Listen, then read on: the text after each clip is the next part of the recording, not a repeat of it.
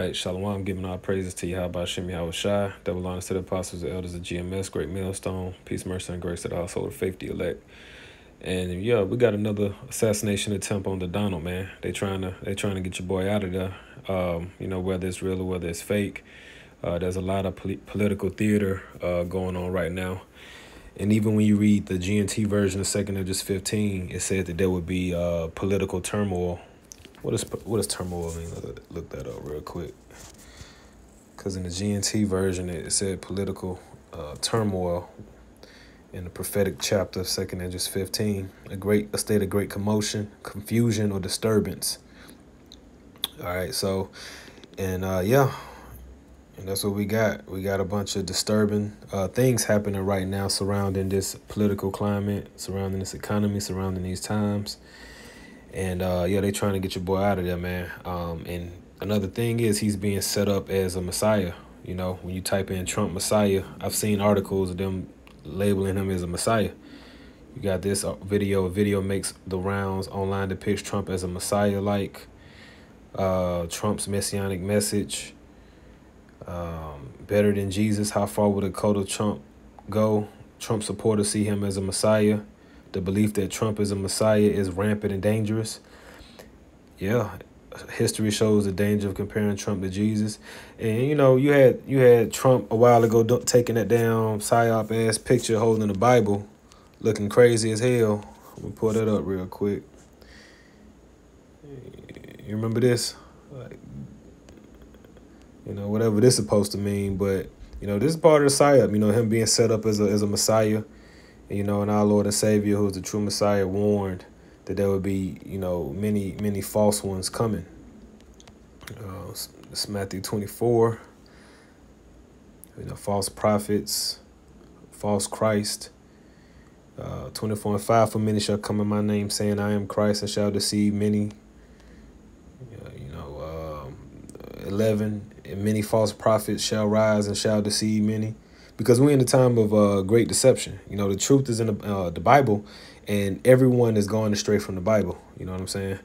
So here it is, he holding the Bible, and this is all the psyop to link him as a Messiah-like figure. And then you had different articles out there painting him and saying how he's like a Messiah because, pretty much what the Edomites of America are saying that, this is the Savior. Pretty much they got him up against Joe and Kamala, and they got him making these talking points like make America great again and, bettering the relations with the other nations to bring peace and all this and that.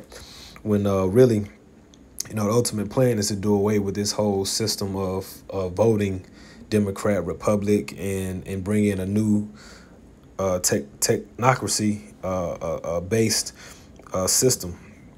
Bringing chaos, chaos, and then bringing order out of that chaos. But first, they're gonna use both sides of the political parties to help do that. Revelation 13:11.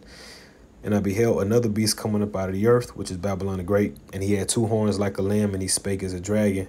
And that's the system that Babylon has through its political system, where they have the 2 opposing talking points, which they belong to the same beast. And through the back and forward and through these assassination attempts, they also trying to stir up people to fight against one another and cause that great chaos so that they can bring forth the new system where they're going to speak as a dragon, which is pretty much through AI.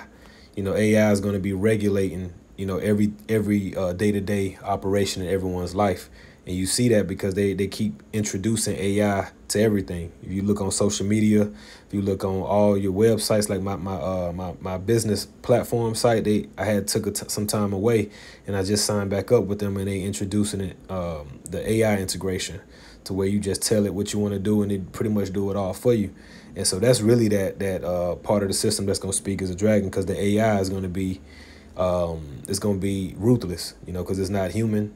It has no emotions, and the people that control it, they're going to be like gods, because they're going to be controlling the thing that's governing and controlling all of humanity. So we not, we ain't ignorant of Satan's devices. We know what's up. We know that ain't nothing by coincidence, especially when you're dealing with Babylon the Great, because Isaiah 47 told us that, this place would have an abundance of sorceries and enchantments. And they do it all through this media and, through the TV. And not to say, again, not to say there wasn't a real attempt on his life. It could have been, but we know that there's always the left hand at play with all of this shit. They don't let nothing go to waste, and all it's gonna take is his supporters to rise up and start, committing acts of violence against the left, which the left is full of women and genderless people. And they're gonna be quick to be the victim and quick to play foul and cry out and say we need more control from the government. We need more protections, and then they're gonna come with that wham bam, thank you, ma'am. So, like I said, this just came in today. I don't have all the details on it. A spokesperson for Donald Trump campaign said he's safe after gunshots were heard while he was at his Florida golf club. And also this goes into taking away the guns too. They want to get rid of they want to disarm the people. So this is all going to be used to say this is why we need to get rid of guns, because the gun violence is getting out of control. But it ain't nothing that they're going to be able to do about that, because people about ready to snap, right? People about ready to snap on these people, man. So go ahead and go to that second address 15 real quick, because it's about time for this thing to go on down, man. People playing cool and playing sane, long enough. And the Lord about ready to go ahead and wrap this thing up. Second address 15:15, for the sword and their destruction draweth nigh. Right, and the ultimate sword is that nuclear fire. All right, the Lord said he have a sword bathed in heaven. All right, them missiles gonna get to flying and burn this shit up.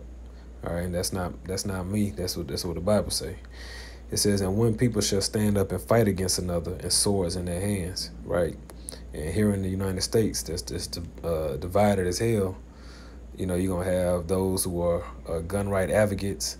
They're gonna stand up and fight against those that's trying to take away their guns. They're gonna stand up and fight against all those that are, pushing liberal ideologies. And the Lord setting this thing up perfect too, man. Verse 16, for there should be sedition among men. And sedition is, speech or behavior that incites rebellion against authority. So there's going to be rebelling against these authority figures. It says, and invading one another, right? Because real soon, coming to a liberal city near you, all over out Babylon, you're going to have people going into people's homes, and they're going to go in there with them swords too. They putting that predictive programming out there. They saying, hey, you can go in here and steal, but it must be under $950 worth of stuff.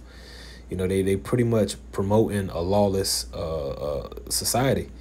It says, and they shall not regard their kings nor princes, in the course of their actions shall stand in their power. A man shall desire to go into a city and shall not be able, for because of their pride the city shall be troubled, the houses shall be destroyed, and men shall be afraid.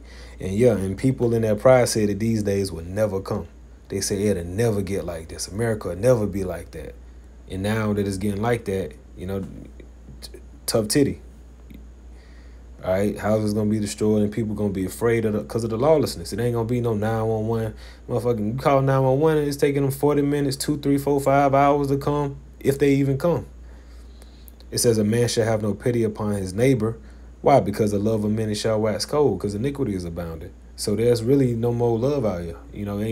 People don't have good manners no more. People don't hold the door. People don't say thank you. I held the door for some motherfuckers today at the store. 7 of them motherfuckers walked through, ain't nobody say thank you.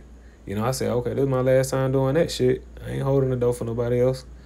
It's just like, these people on some other shit. So all it's going to take is just a little nudge in that direction to goddamn do what they do and not feel no type of empathy for one another.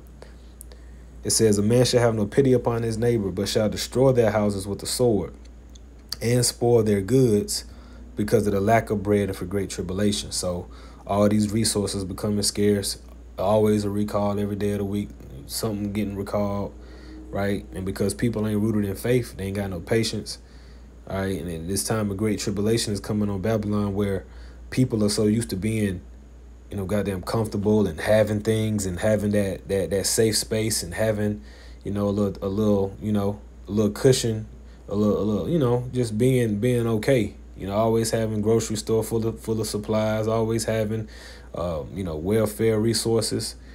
All them things getting taken away, and so people about to goddamn show who they really are. Which this place is full of demons, man. Everybody got fucking demons and shit on them, man.